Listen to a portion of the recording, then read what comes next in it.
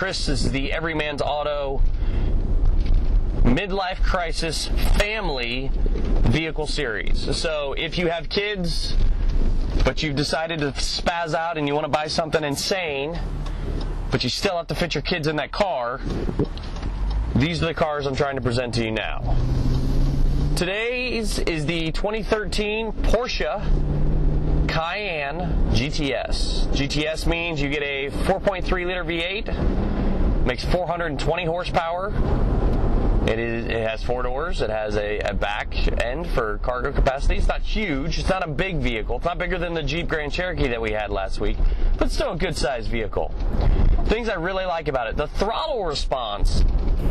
It's a little touchier. It's a little quicker on the throttle. It doesn't have as much horsepower as the Grand Cherokee, but it gets to it a little sooner. It felt I don't know if the torque or just the throttle response itself felt quicker. I would need to spend a little more time with that. I didn't spend a lot of time on this car, but I spent some.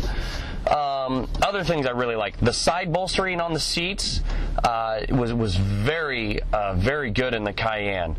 The Grand Cherokee was set a little wider, maybe for our larger American consumers, while the Germans basically said this is what it needs to be to help the performance of the vehicle, and if you're too fat to fit in it, you're too fat to buy the car. Go get something else. The Germans are very about that. They want the rigidness, the rules.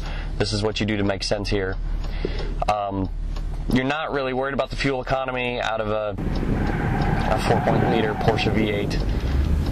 Porsche is a very good brand for functionality and reliability for years now, and the Cayenne has basically saved the company and let them make more backcrap crazy 911s, which we all like. The interior of the Porsche is phenomenal. It's absolutely gorgeous. The one that we had was black with kind of red stitching everywhere. The seatbelts were red. I'm a big fan of that. I thought they're good-looking seatbelts. The performance is very good. It's a little lighter than the Grand Cherokee. And if that number's wrong, I'm sorry, because it feels a little lighter than the Grand Cherokee. It makes less horsepower, and it's a heavy vehicle, don't get me wrong, but generally it felt lighter. It would rotate around, the back end would kind of rotate around more in the corner, but I also felt like it understeered a little more. So as long as my entry speed was good to get in the corner, I could then kind of give it a little more throttle and get the back end to kind of rotate out a little bit for me. But on some of the corners, there was definitely some understeer. And I think the reason for that is it only has 265 tires up front. There's 265 tires everywhere, where the Grand Cherokee had 295s. So tire-wise, the Grand Cherokee performs a little better on like a slalom or a kind of a technical course. In a drag race, I have no idea which one wins. I don't know the 0 to 60 time for the Cayenne, but I know that I liked it. I don't know if I liked it $106,000 though. It's a very nice interior. The Grand Cherokee is pretty good interior, but I don't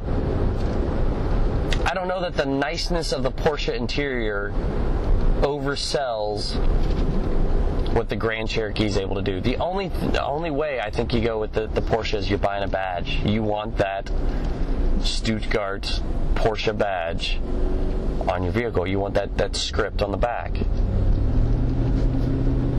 Who can argue with that? I mean, don't get me wrong, I want a Porsche. I don't have the money to just go buy one though. I'd love an old Porsche. That'd be awesome.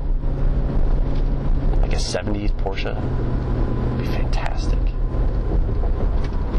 But I got kids still, so we can't do that yet. So, Porsche Cayenne GTS, very good car. Very good car. It's a very expensive car, but it's a very good car. So, that's all we got for this week. Follow us on Twitter and Instagram at Everyman's Auto. Facebook, you can like us on our website at everymansauto.net. In the upper right-hand corner, click the like button. If you're watching our video on YouTube, you could always subscribe. It wouldn't kill you. Can't hurt, right? I guess it could hurt if like you click subscribe and then immediately fell on your face and it's all bleeding, bloody. That would hurt. So, Join us next time. Our next video will not be part of our midlife crisis family vehicle series. It'll just be a video car diary where we sit down and talk about a car that we got to drive. And yeah, that's it. Tune in next time where I will embarrass myself again on the internet. See, I can't even say embarrass myself on the internet clearly. Stupid head cold. Thanks for watching. See you later, guys.